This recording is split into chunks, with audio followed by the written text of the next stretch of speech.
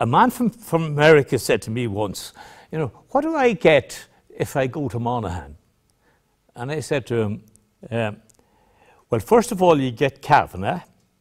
as a poet from the last century, and you get all his wisdom and all the beauty of his poetry, and you get a vibrant arts community, and you get a terrific welcome, and a hospitality, and a sense of humour, and everything that life should be. And I said to him, you know, come to Monaghan, and if you want to know what you get there, you just come and wake up your mind.